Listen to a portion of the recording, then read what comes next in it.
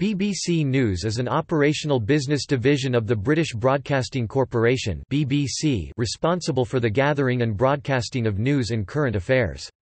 The department is the world's largest broadcast news organisation and generates about 120 hours of radio and television output each day, as well as online news coverage.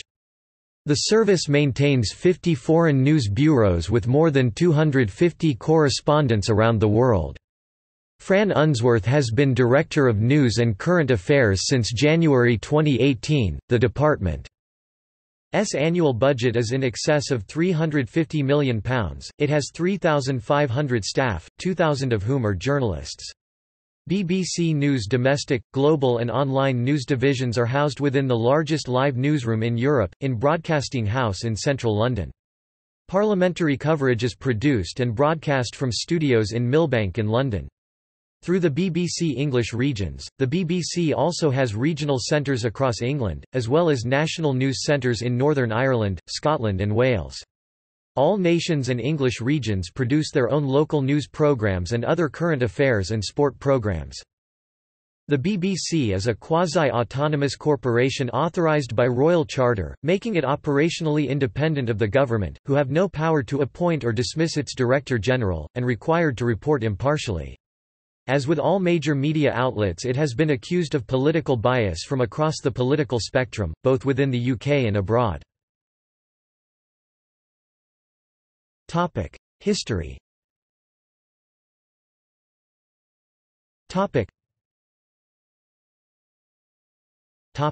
Early years. The British Broadcasting Company broadcast its first radio bulletin from radio station 2LO on 14 November 1922. Wishing to avoid competition, newspaper publishers persuaded the government to ban the BBC from broadcasting news before 7 p.m., and to force it to use wire service copy instead of reporting on its own. On Easter weekend in 1930, the 18th of April, this reliance on newspaper wire services left the radio news service with no information to report after saying there is no news today. Piano music was played instead. The BBC gradually gained the right to edit the copy and, in 1934, created its own news operation. However, it could not broadcast news before 6 p.m. until World War II. Gaumont British and Movietone cinema newsreels had been broadcast on the TV service since 1936, with the BBC producing its own equivalent television newsreel programme from January 1948. A weekly children's newsreel was inaugurated on 23 April 1950, to around 350,000 receivers. The network began simulcasting its radio news on television in 1946, with a still picture of Big Ben. Televised bulletins began on 5 July 1954, broadcast from leased studios within Alexandra Palace in London. The public's interest in television and live events was stimulated by Elizabeth II's coronation in 1953. It is estimated that up to 27 million people viewed the programme in the UK, overtaking radio's audience of 12 million for the first time. Those live pictures were fed from 21 cameras in central London to Alexandra Palace for transmission, and then on to other UK transmitters opened in time for the event. That year, there were around 2 million TV licenses held in the UK, rising to over 3 million the following year, and 4.5 million by 1955. 1950s.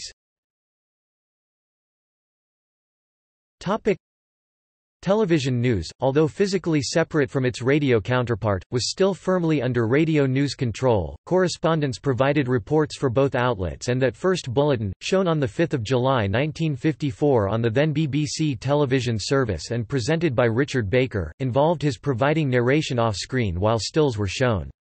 This was then followed by the customary television newsreel with a recorded commentary by John Snagg and on other occasions by Andrew Timothy. It was revealed that this had been due to producers fearing a newsreader with visible facial movements would distract the viewer from the story.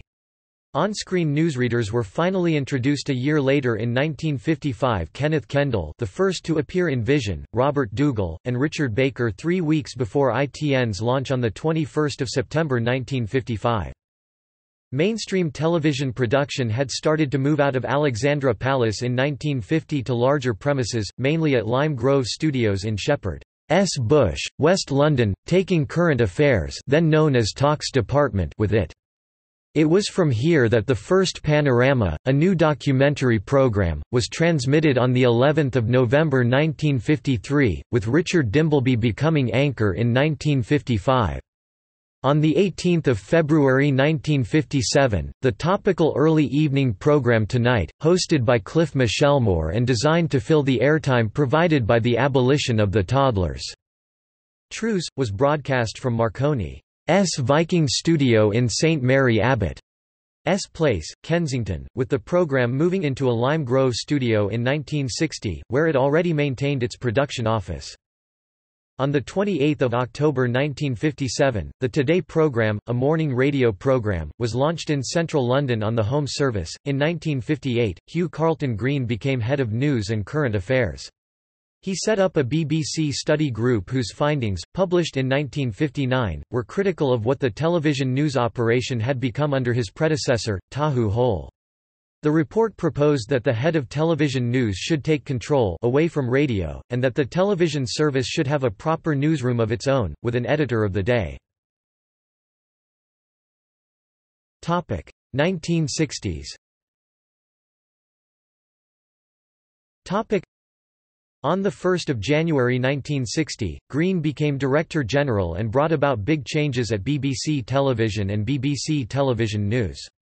BBC Television News had been created in 1955, in response to the founding of ITN. The changes made by Green were aimed at making BBC reporting more similar to ITN, which had been highly rated by study groups held by Green.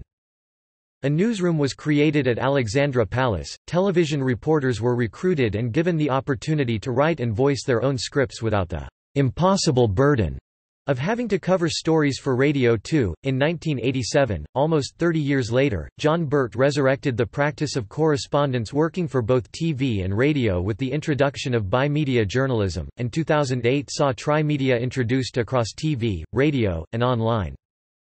On 20 June 1960, Nan Winton, the first female BBC network newsreader, appeared in Vision.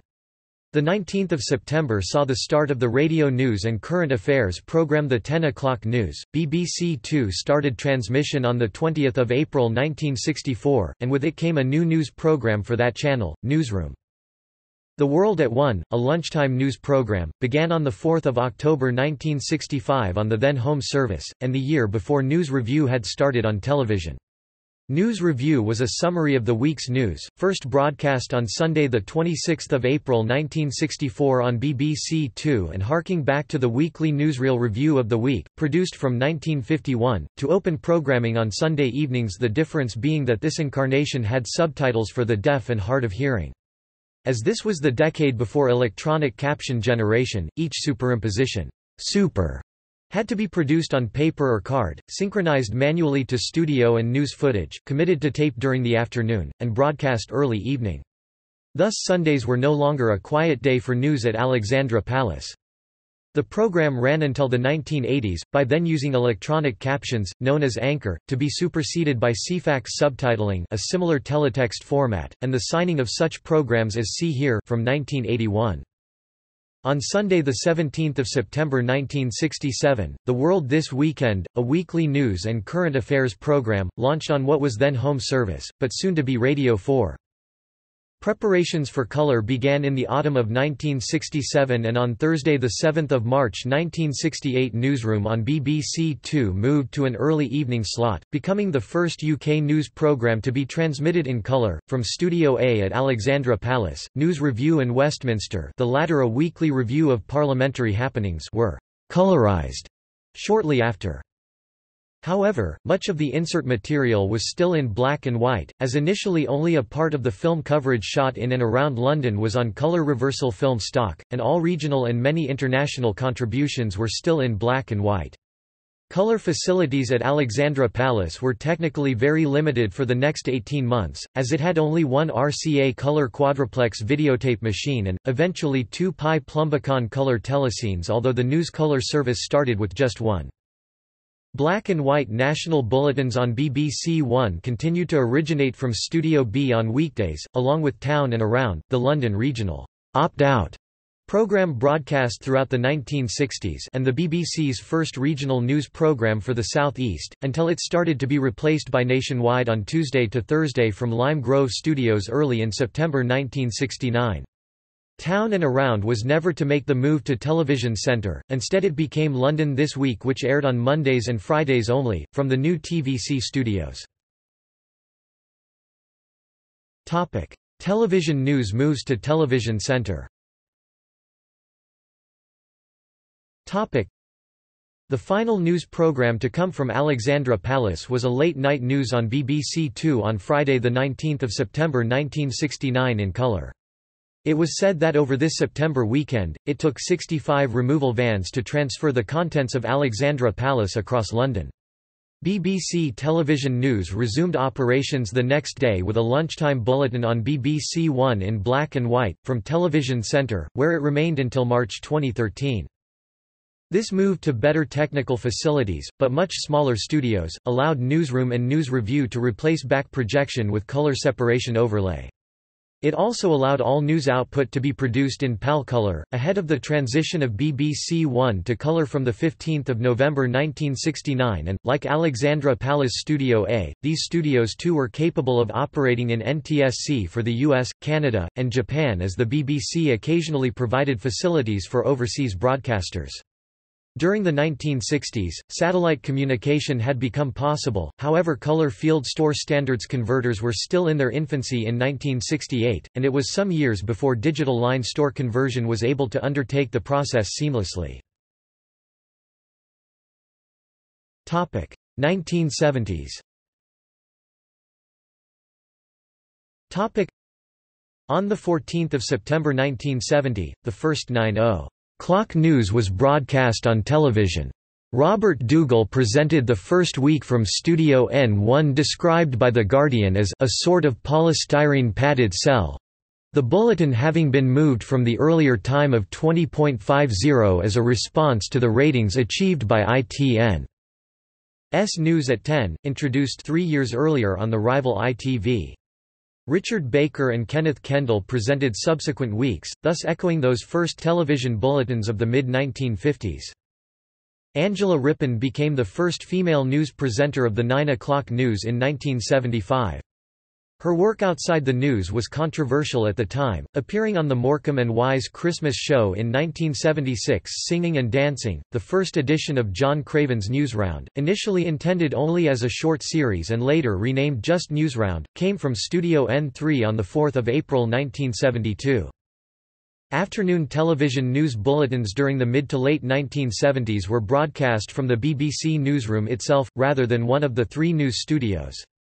The newsreader would present to camera while sitting on the edge of a desk, behind him staff would be seen working busily at their desks.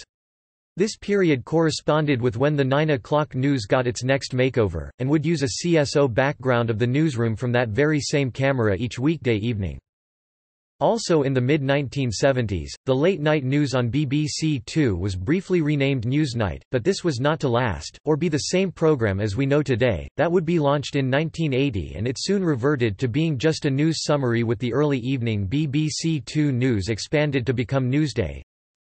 News on radio was to change in the 1970s, and on Radio 4 in particular, brought about by the arrival of new editor Peter Woon from Television News and the implementation of the Broadcasting in the 70s report. These included the introduction of correspondence into news bulletins where previously only a newsreader would present, as well as the inclusion of content gathered in the preparation process. New programs were also added to the daily schedule, PM and The World Tonight, as part of the plan for the station to become a Holy Speech Network. Newsbeat launched as the news service on Radio 1 on 10 September 1973. On 23 September 1974, a teletext system which was launched to bring news content on television screens using text only was launched. Engineers originally began developing such a system to bring news to deaf viewers, but the system was expanded. The Ceefax service became much more diverse before it ceased on 23 October 2012. It not only had subtitling for all channels, it also gave information such as weather, flight times and film reviews. By the end of the decade, the practice of shooting on film for inserts in news broadcasts was declining, with the introduction of ENG technology into the UK. The equipment would gradually become less cumbersome. The BBC's first attempts had been using a Philips color camera with backpack base station and separate portable Sony U-Matic recorder in the latter half of the decade.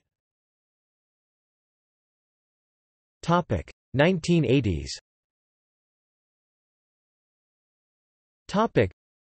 By 1982, ENG technology had become sufficiently reliable for Bernard Hesketh to use an Ikegami camera to cover the Falklands War, coverage for which he won the Royal Television Society Cameraman of the Year award and a BAFTA nomination, the first time that BBC News had relied upon an electronic camera, rather than film, in a conflict zone.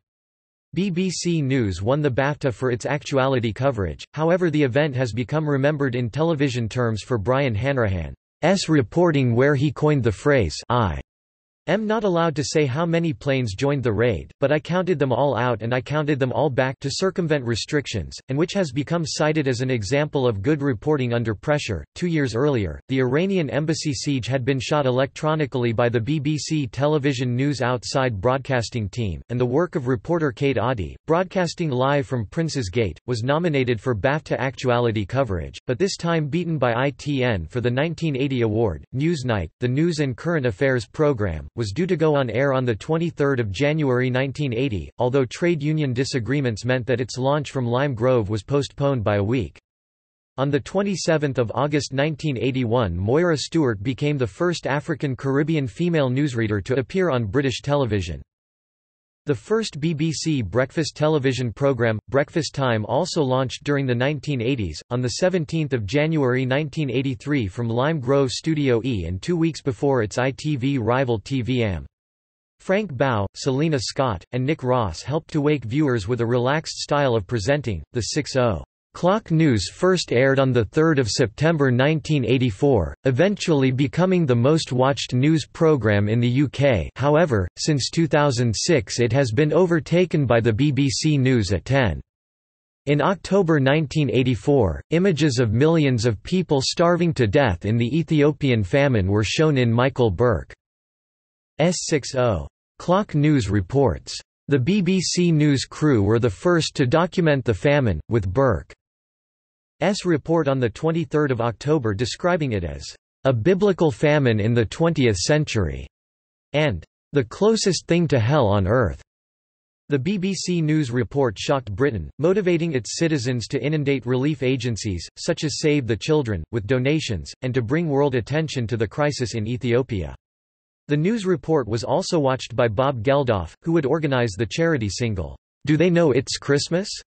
to raise money for famine relief, followed by the Live Aid concert in July 1985. Starting in 1981, the BBC gave a common theme to its main news bulletins, with new electronic titles, a set of computer-animated stripes forming a circle on a red background with a BBC News typescript appearing below the circle graphics, and a theme tune consisting of brass and keyboards. The 9 used a similar striped number 9. The red background was replaced by a blue from 1985 until 1987. By 1987, the BBC had decided to rebrand its bulletins and established individual styles again for each one, with differing titles and music. The weekend and holiday bulletins branded in a similar style to the 9, although the stripes introduction continued to be used until 1989 on occasions where a news bulletin was screened out of the running order of the schedule. 1990s.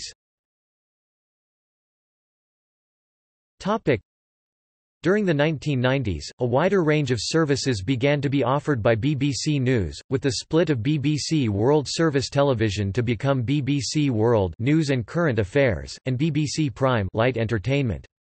Content for a 24-hour news channel was thus required, followed in 1997 with the launch of domestic equivalent BBC News 24. Rather than set bulletins, ongoing reports and coverage was needed to keep both channels functioning, and meant a greater emphasis in budgeting for both was necessary. In 1998, after 66 years at Broadcasting House, the BBC Radio News operation moved to BBC Television Centre. New technology, provided by Silicon Graphics, came into use in 1993 for a relaunch of the main BBC One bulletins, creating a virtual set which appeared to be much larger than it was physically. The relaunch also brought all bulletins into the same style of set with only small changes in colouring, titles, and music to differentiate each. A computer-generated cut-glass sculpture of the BBC coat of arms was the centrepiece of the programme titles until the large-scale corporate rebranding of news services in 1999. In 1999, the biggest relaunch occurred, with BBC One bulletins, BBC World, BBC News 24, and BBC News Online all adopting a common style. One of the most significant changes was the gradual adoption of the corporate image by the BBC regional news programmes, giving a common style across local, national and international BBC television news. This also included Newyddion, the main news programme of Welsh-language channel S4C, produced by BBC News Wales.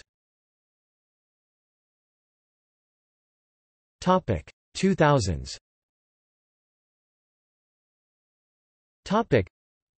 Following the relaunch of BBC News the previous year, regional headlines were included at the start of the BBC One News bulletins in 2000.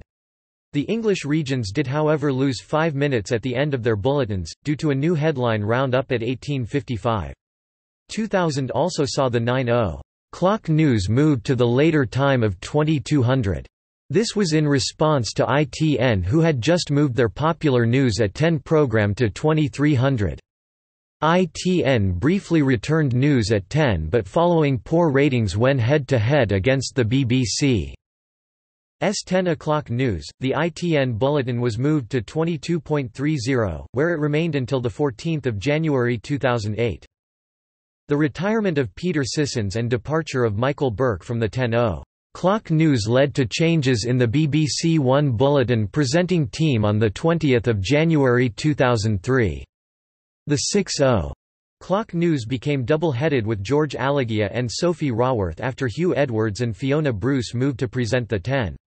A new set design featuring a projected fictional newsroom backdrop was introduced, followed on 16 February 2004 by new programme titles to match those of BBC News 24.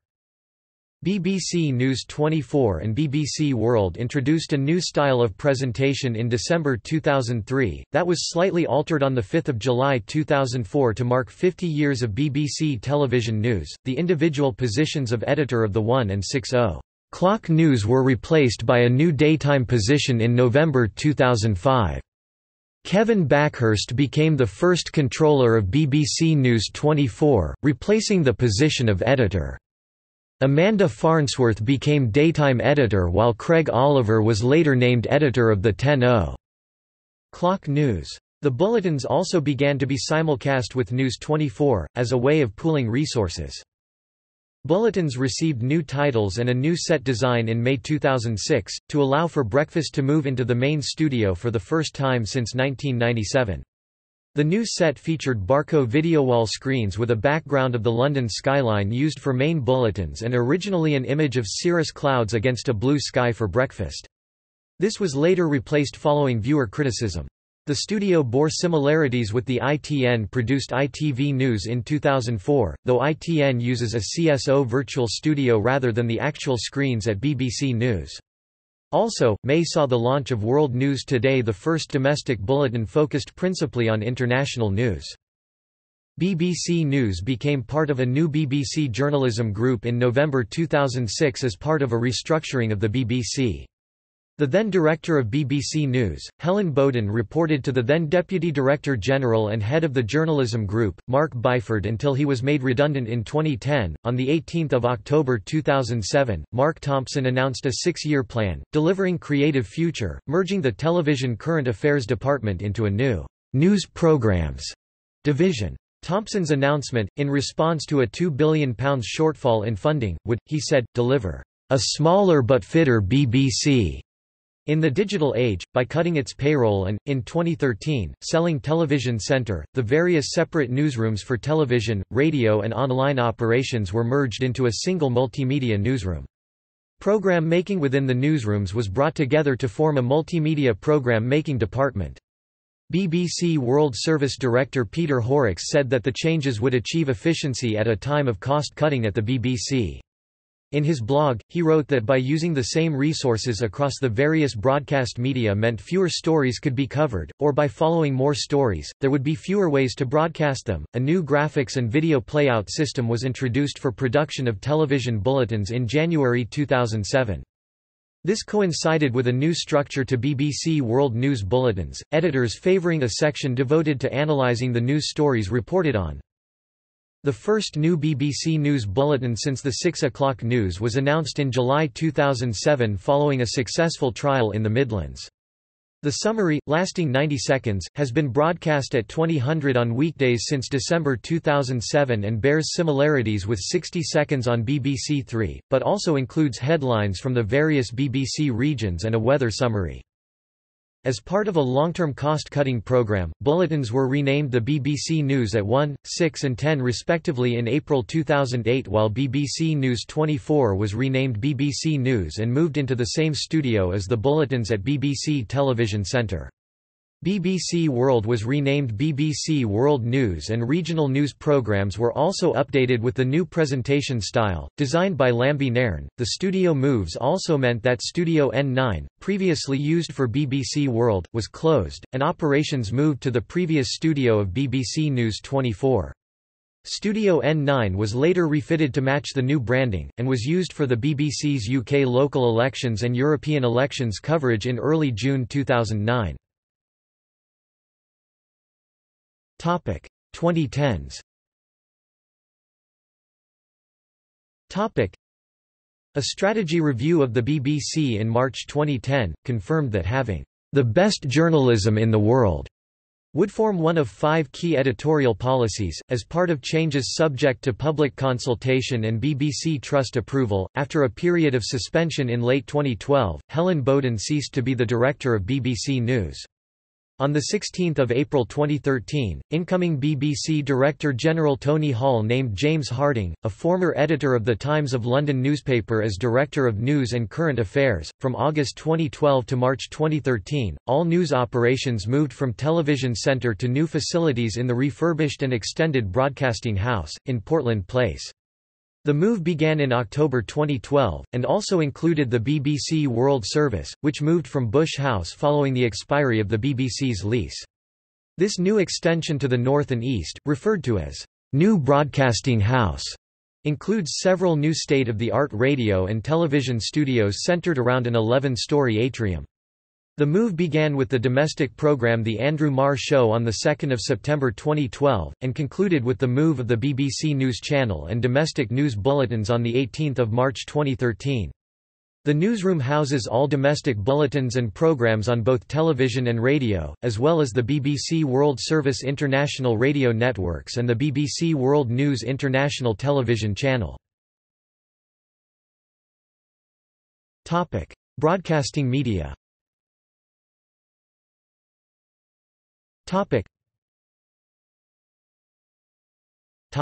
Television. BBC News is responsible for the news programmes, and some documentary content, on the BBC's general television channels, as well as the news coverage on the BBC News Channel in the UK and 22 hours of programming for the corporation's BBC World News Channel internationally. Coverage for BBC Parliament is carried out on behalf of the BBC at Millbank Studios, though BBC News provides editorial and journalistic content. BBC News content is also output onto the BBC's digital interactive television services under the BBC Red Button brand, and until 2012, on the Ceefax teletext system. The distinctive music on all BBC television news programmes was introduced in 1999 and composed by David Lowe. It was part of the extensive rebranding which commenced in 1999 and features the classic BBC Pips. The general theme was used not only on bulletins on BBC One but News 24, BBC World and local news programmes in the BBC's nations and regions. Lowe was also responsible for the music on Radio 1's Newsbeat. The theme has had several changes since 1999, the latest in March 2013. The BBC Arabic television news channel launched on the 11th of March 2008. A Persian language channel followed on the 14th of January 2009, broadcasting from the Peel wing of Broadcasting House. Both include news, analysis, interviews, sports and highly cultural programs and are run by the BBC World Service and funded from a grant in aid from the British Foreign Office and not the television licence. Topic: Radio. BBC Radio News produces bulletins for the BBC's national radio stations and provides content for local BBC radio stations via the General News Service (GNS), a BBC internal news distribution service. BBC News does not produce the BBC's regional news bulletins, which are produced individually by the BBC nations and regions themselves. The BBC World Service broadcasts to some 150 million people in English as well as 27 languages across the globe. BBC Radio News is a patron of the Radio Academy. Online.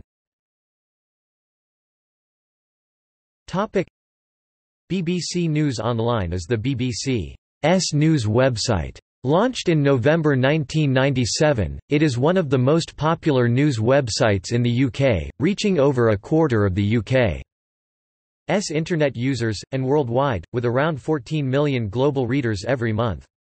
The website contains international news coverage as well as entertainment, sport, science, and political news. Mobile apps for Android, iOS, and Windows Phone systems have been provided since 2010. Many television and radio programs are also available to view on the BBC iPlayer service. The BBC News channel is also available to view 24 hours a day, while video and radio clips are also available within online news articles. Topic: Opinions. Topic: Political and commercial independence. Topic: The BBC is required by its charter to be free from both political and commercial influence and answers only to its viewers and listeners. This political objectivity is sometimes questioned. For instance, the Daily Telegraph, the 3rd of August 2005, carried a letter from the KGB defector Oleg Gordievsky, referring to it as the Red Service. Books have been written on the subject, including anti-BBC works like Truth Betrayed by W. J. West and The Truth Twisters by Richard Deacon. The BBC's editorial guidelines on politics and public policy state that whilst the voices and opinions of opposition parties must be routinely aired and challenged, the government of the day will often be the primary source of news. The BBC is regularly accused by the government of the day of bias in favour of the opposition and, by the opposition, of bias in favour of the government. Similarly, during times of war, the BBC is often accused by the UK government, or by strong supporters of British military campaigns, of being overly sympathetic to the view of the enemy. An edition of Newsnight at the start of the Falklands War in 1982 was described as almost treasonable by John Page, MP, who objected to Peter Snow saying, "If we believe the British, during the First Gulf War, critics of the BBC took to using the satirical name Baghdad Broadcasting Corporation. During the Kosovo War, the BBC were labelled the Belgrade Broadcasting Corporation, suggesting favoritism towards the FR Yugoslavia government over ethnic Albanian rebels by British ministers, although Slobodan Milosevic, then FRY president, claimed that the BBC's coverage had been biased against his nation. Conversely, some of those who style themselves anti-establishment in the United Kingdom or who oppose foreign wars have accused the BBC of pro-establishment bias or of refusing to give an outlet to anti-war voices. Following the 2003 invasion of Iraq, a study, by the Cardiff University School of Journalism, of the reporting of the war, found that 9 out of 10 references to weapons of mass destruction during the war assumed that Iraq possessed them, and only 1 in 10 questioned this assumption. It also found that out of the main British broadcasters covering the war, the BBC was the most likely to use the British government and military as its source. It was also the least likely to use independent sources, like the Red Cross, who were more critical of the war. When it came to reporting Iraqi casualties, the study found fewer reports on the BBC than on the other three main channels. The report's author, Justin Lewis, wrote, "Far from revealing an anti-war BBC, our findings tend to give credence to those who criticised the BBC for being too sympathetic to the government in its war coverage. Either way, it is clear that the accusation of BBC anti-war bias fails to stand up to any serious or sustained analysis. Prominent BBC appointments are constantly assessed by the British media and political establishment for signs of political bias. The appointment of Greg Dyke as Director General was highlighted by press sources because Dyke was a Labour Party member and former activist, as well as a friend of Tony Blair. The BBC's former political editor, Nick Robinson, was some years ago a chairman of the Young Conservatives and did, as a result, attract informal criticism from the former Labour government, but his predecessor Andrew Marr faced similar claims from the right because he was editor of The Independent, a liberal-leaning newspaper, before his appointment in 2000. Mark Thompson, former Director General of the BBC, admitted the organisation has been biased towards the left in the past. He said, "In the BBC I joined 30 years ago, there was, in much of current affairs, in terms of people's personal politics, which were quite vocal, a massive bias to the left." He then added, "The organisation did struggle then with impartiality. Now it is a completely different generation. There is much less overt tribalism among the young journalists who work for the BBC." Historian Mark Curtis finds that BBC News resembles a straightforward state propaganda organ that provides critical support for the British and Western elites' promotion of foreign policy, such as the 2003 war of aggression against Iraq. He says this militant nationalism is not even subtle, and, citing Glasgow University, says BBC News is a chief example of manufactured production of ideology. India. In 2008, the BBC was criticised by some for referring to the terrorists who carried out the November 2008 Mumbai attacks as gunmen. The response to this added to prior criticism from some Indian commentators suggesting that the BBC may have an Indophobic bias. In March 2015, the BBC was criticised for airing a documentary interviewing one of the rapists in India. In spite of a ban ordered by the Indian High Court, the BBC still aired the documentary. But, the BBC was supported by many others from the world for standing for justice, instead of coming under pressure. Hutton inquiry. BBC News was at the centre of a political controversy following the 2003 invasion of Iraq. 3 BBC News reports, Andrew Gilligan's on Today, Gavin Hewitt's on the 10:00 News and another on Newsnight, quoted an anonymous source that stated the British government, particularly the Prime Minister's office, had embellished the September dossier with misleading exaggerations of Iraq's weapons of mass destruction capabilities. The government denounced the reports and accused the corporation of poor journalism. In subsequent weeks the corporation stood by the report, saying that it had a reliable source. Following intense media speculation, David Kelly was named in the press as the source for Gilligan's story on 9 July 2003. Kelly was found dead, by suicide, in a field close to his home early on 18 July. An inquiry led by Lord Hutton was announced by the British government the following day to investigate the circumstances leading to Kelly's death, concluding that, "Dr. Kelly took his own life." In his report on 28 January 2004, Lord Hutton concluded that Gilligan's original accusation was unfounded and the BBC's editorial and management processes were defective. In particular, it specifically criticised the chain of management that caused the BBC to defend its story. The BBC Director of News, Richard Sambrick, the report said, had accepted Gilligan's word that his story was accurate in spite of his notes being incomplete. Davies had then told the BBC Board of Governors that he was happy with the story and told the Prime Minister that a satisfactory internal inquiry had taken place. The Board of Governors, under the chairman Gavin Davies' guidance, accepted that further investigation of the government's complaints were unnecessary. Because of the criticism in the Hutton Report, Davies resigned on the day of publication. BBC News faced an important test, reporting on itself with the publication of the report, but by common consent of the Board of Governors managed this independently, impartially and honestly.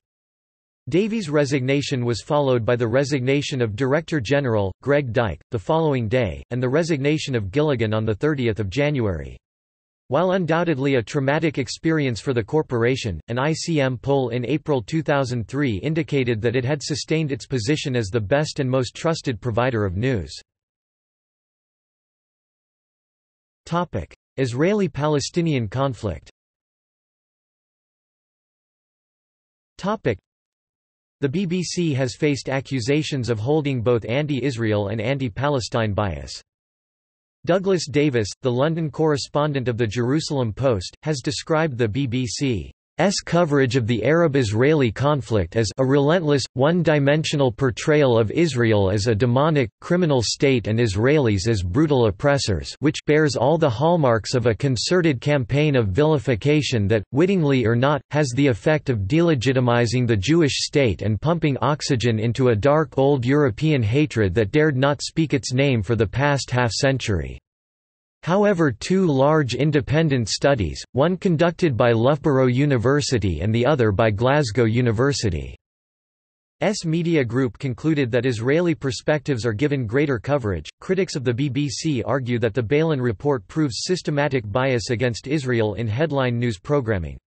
Daily Mail and the Daily Telegraph criticised the BBC for spending hundreds of thousands of British taxpayers' pounds from preventing the report being released to the public. Jeremy Bowen, the Middle East editor for BBC World News, was singled out specifically for bias by the BBC Trust, which concluded that he violated BBC guidelines on accuracy and impartiality. An independent panel appointed by the BBC Trust was set up in 2006 to review the impartiality of the BBC's coverage of the Israeli-Palestinian conflict. The panel's assessment was that, apart from individual lapses, there was little to suggest deliberate or systematic bias, while noting a commitment to be fair, accurate and impartial, and praising much of the BBC's coverage. The independent panel concluded that BBC output does not consistently give a full and fair account of the conflict. In some ways the picture is incomplete and, in that sense, misleading. Quote, it notes that the failure to convey adequately the disparity in the Israeli and Palestinian experience reflects the fact that one side is in control and the other lives under occupation. Writing in the Financial Times, Philip Stevens, one of the panelists, later accused the BBC's Director General, Mark Thompson, of misrepresenting the panel's conclusions. He further opined, "My sense is that BBC News reporting has also lost a once ironclad commitment to objectivity and a necessary respect for the democratic process. If I am right, the BBC, too, is lost."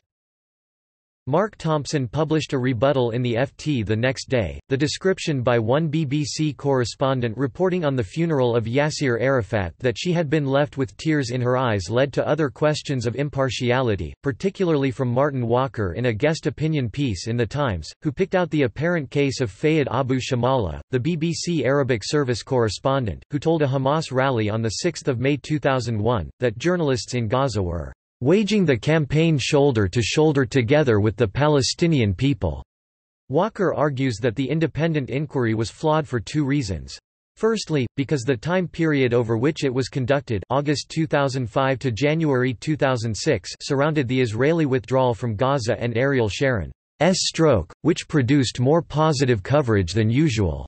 Furthermore, he wrote, the inquiry only looked at the BBC's domestic coverage, and excluded output on the BBC World Service and BBC World. Tom Gross accused the BBC of glorifying Hamas suicide bombers, and condemned its policy of inviting guests such as Jenny Tonge and Tom Paulin, who have compared Israeli soldiers to Nazis.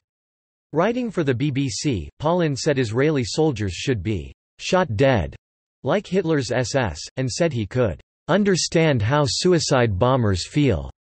According to Gross, Paulin and Tange continue to be invited as regular guests, and they are among the most frequent contributors to their most widely screened arts program. The BBC also faced criticism for not airing a Disasters Emergency Committee aid appeal for Palestinians who suffered in Gaza during 22-day war there in late 2008, early 2009. Most other major UK broadcasters did air this appeal, but rival Sky News did not. British journalist Julie Burkill has accused BBC of creating a climate of fear for British Jews over its excessive coverage of Israel compared to other nations. Topic: Partners.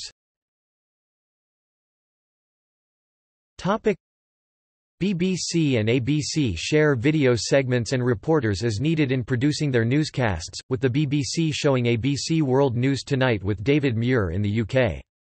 However, in July 2017, BBC announced a new partnership with CBS News allows both organizations to share video, editorial content, and additional newsgathering resources in New York, London, Washington and around the world. BBC News subscribes to wire services from leading international agencies including Press Association, Reuters, and Agence France Presse.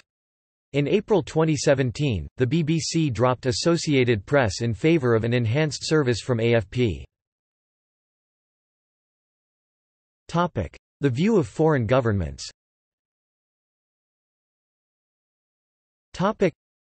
BBC News reporters and broadcasts are now and have in the past been banned in several countries primarily for reporting which has been unfavourable to the ruling government.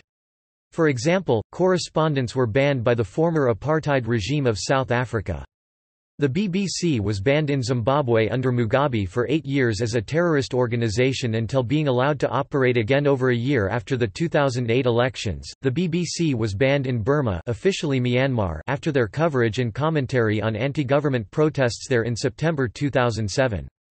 The ban was lifted 4 years later in September 2011. Other cases have included Uzbekistan, China, and Pakistan. The BBC online news site Persian version was blocked from the Iranian Internet in 2006. The BBC News website was made available in China again in March 2008, but as of October 2014, was blocked again. In June 2015, the Rwandan government placed an indefinite ban on BBC broadcasts following the airing of a controversial documentary regarding the 1994 Rwandan genocide, Rwanda. Untold Story, broadcast on BBC Two on 1 October 2014. The UK's Foreign Office recognised the hurt caused in Rwanda by some parts of the documentary. In February 2017, reporters from the BBC as well as the Daily Mail, The New York Times, Politico, CNN, and others were denied access to a United States White House briefing. See also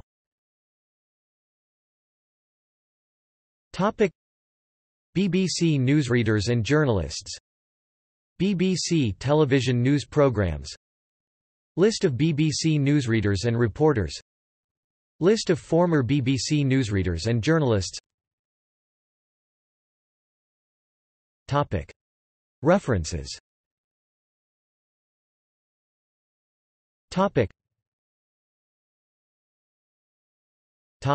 External links.